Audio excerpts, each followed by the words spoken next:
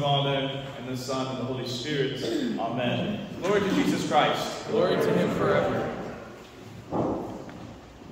It seems that everywhere I turn, when I look in this world that we exist in right now, I'm seeing growing divisions. Divisions in the nation, divisions in the world around us. And it seems that the word polarization is the word of the day. I mean, literally the word of every day. I see this, I think, in every newscast, the word polarization over and over again. As if this was the first time in history that human beings have been in tensions with one another. They forget most of the 20th century and every century beforehand. For as any student of history knows, human beings are constantly at war with one another, creating divisions. Mankind has struggled against itself from the very beginning. Divisions in political ideologies, divisions in ethnicity and nationality, divisions in class. These are all constant issues within the human experience. And even when you look out at Christianity as a whole, not just Orthodoxy, but Christianity as a whole, you see all these various groups that either have at some point historically separated themselves from the church, so there's some sort of division there, or they created a church from scratch. They made up a church, and therefore it stands in opposition or outside of the church. And then, of course, most sadly, when you look at the Orthodox Church, you also see tensions and factions that form between people that are meant to be brothers and sisters. And so we have to ask ourselves, why is this? Why do we see so much dissension, and what is actually the proper way to live? Because St. Paul is addressing this all the way back in the first century. It's always been with us. In his epistle to the Corinthians, he's talking about dissensions or factions forming within the church at Corinth. He writes that some say they're of Paul, some say they're of Peter, some of Apollos, who was a disciple of Paul, and then some simply say in response, but no, I'm of Christ, as if to be a follower of Christ meant that you were not also a disciple of Peter or Paul or Apollos. And St. Paul responds back to them that they are to be of the same mind, of the same judgment, or discernment rather, probably a better translation. They are to share some commonality and not have these factions amongst themselves. But how, we might ask ourselves, what is the basis of unity or community in the Christian church? And then how do we relate to the world, to the things that happen in the world? This is probably the twofold question we have to ask. St. Paul gives us a hint at the end of this reading. He says, the message of the cross is foolishness to those who are perishing, but to us who are being saved, it is the power of God. Now, when it says the message of the cross, that's actually the word of the cross in Greek. Literally, that word that comes from us, that word that's spoken to us by God and that's revealed to us what Christ has done for us in the cross and in his resurrection on the third day and in the sending of his Holy Spirit on Pentecost. This is the word of the cross. This is what Christ has revealed, and it is truly the disclosure of God's intent for mankind. So what is this word of the cross then? Well, first of all, we have to understand the word of the cross is a radical word. It's not something calm. It's not something simple. It's something powerful, rather. Jesus Christ says in the Gospel of Matthew, do you not think that I came to bring peace on the earth?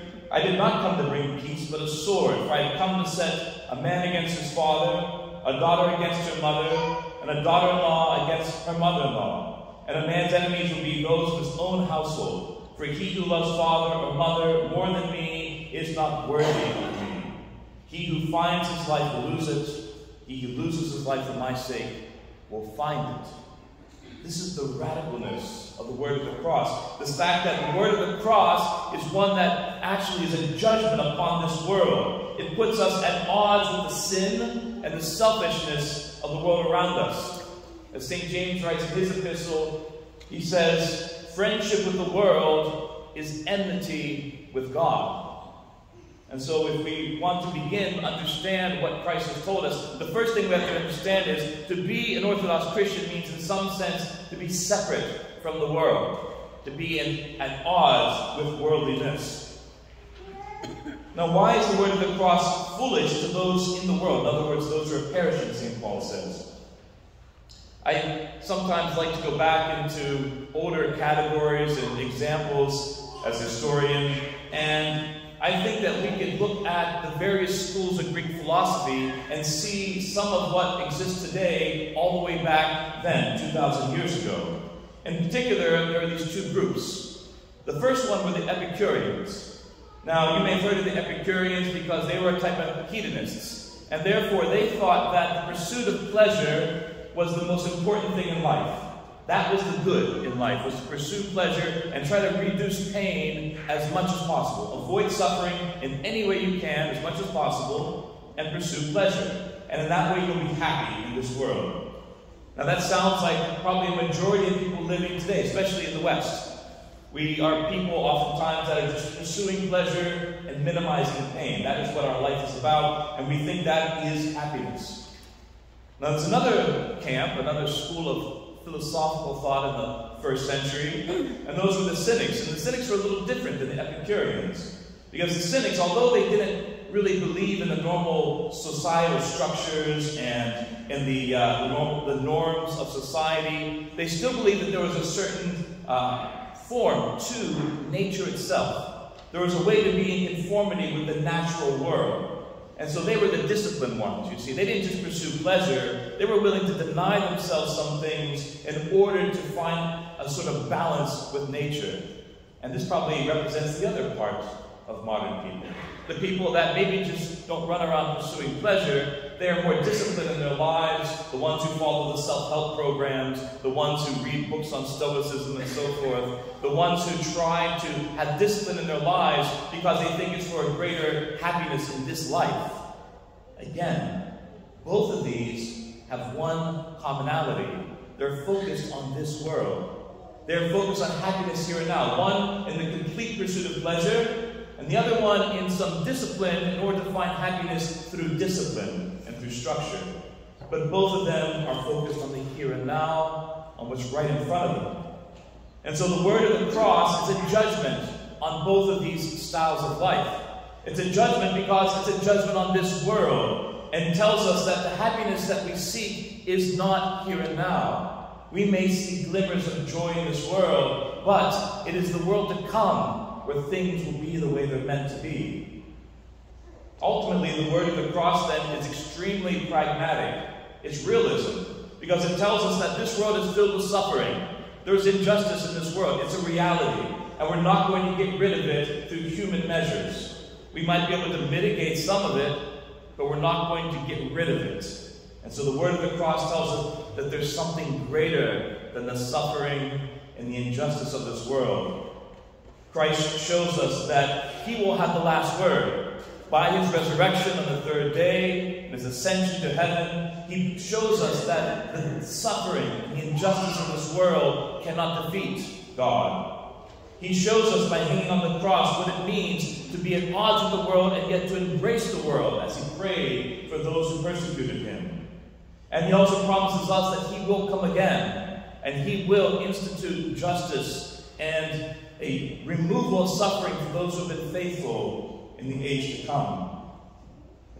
While we live in this world, He continues to offer us peace and contentment, but only in following Him and accepting the suffering and injustice that comes within this current life.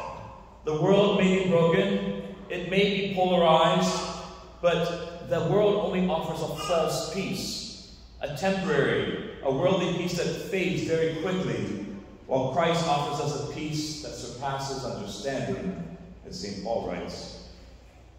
So in one sense, the word of the cross is division, but it's division out from that which is wrong in the world. And by separating us out from the world, the word of the cross tells us that we are then to stand together, not as individuals, not me against the world, but we are to stand together as the church, to unite as one people, as the Orthodox, both here and throughout the world. This is why St. Paul is so vexed that there were factions forming at Corinth. This is why he's dealing with it in this passage. You see, if each member of that community had taken the word of the cross seriously, they would spend their days denying themselves, picking up their own cross, and following Christ, as our Lord commands us in the gospel. In their personal, constant acts of self-denial, they would be affirming their love to one another, binding themselves together as a community. Throughout St. Paul's other letters, we have many examples of what this looks like. He tells us that it means frequently speaking acts of forgiveness towards one another, bearing with one another's weaknesses, being charitable towards one another, and of course avoiding scandal. There's so much gossip and scandal that happens even amongst Christians, where they are putting one another down and attacking one another. And of course, St. Paul always rejects this. Importantly also, St. Paul stresses that like any family, the church community has order. There is hierarchy within the church. We look to the bishops and our clergy as fathers to guide us. And so there's a sense of order that's based in love, and it brings about Christ's peace within the people of God. Now then, we have to look back at our relationship to the world then, at all this division that happens within the world, of this constant battle between peoples. Because you see, if we are being the church, then it is our responsibility to show the world a better way. Not to be mired in the fights and divisions of the world, but to transcend them and to show something greater, something higher. Now there's three things that we can do. There's not much we can do to heal polarization directly, but we can, by being the church, do some things towards revealing the kingdom of God within this present world. And the first thing is probably a negative commandment. In other words, something we should not do. We should not contribute to polarization by stirring up controversy purposely. When we go out and try to throw fuel on the fire in the world, we're not doing much good to bring about peace between human beings. The second thing that we can do is to pray for the world, rather than simply judging it. It's easy to judge the world. It's easy to judge those who fall under the sway of Satan. But Christ tells us that he's not very fond of us taking his place on the throne of judgment. He doesn't like it when we usurp his authority, and he tells us not to judge. St. Paul even goes so far as to say, how can you judge those who are outside? Because they don't know Christ. Therefore, we have to pray for them and commend them to God.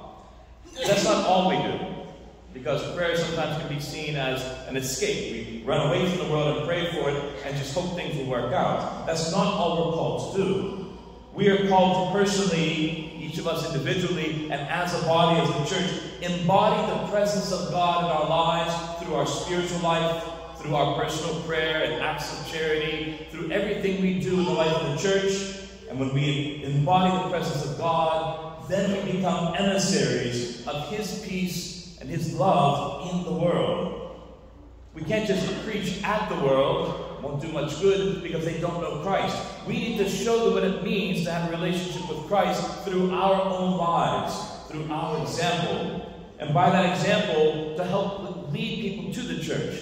Because once they encounter the living God, the risen Lord, then they can understand what this is about. Then they can become accountable for the lives they lead, for the divisions they cause, for the sins that they enact in their own lives. Not until then. So then the word of the cross is an answer to everything. It's an answer to who we are meant to be, to the divisions within our own soul, as we crucify the flesh, as St. Paul writes, and turn ourselves over to Christ in self-denial. We heal the divisions in our own person. The word of the cross leads to the healing of the divisions within the church, when we put Christ first, instead of forming factions or dissensions. And finally, the word of the cross is that message to the world as well. It shows us what we are to do. We are to go out and bear Christ. We are to show them what it means to be his follower in the world. And as we do this, we can, in some part, bring about God's peace, even here and now. Ultimately, it's only when he comes to judge that justice and suffering will be no more. It is only at that point that all divisions will cease, and those who love Christ will be united to him, and those who do not love Christ will see what their fruits have borne. But we ourselves have to continue on to bear our cross, to bear it humbly, because this is the only way that we ourselves can overcome the divisions and warring within ourselves, and that we may be united to the crucified Lord even our Savior and God, Jesus Christ, who together with his unoriginal Father, as all holy, good, and life-giving Spirit, are worshipped and glorified in the ages of ages.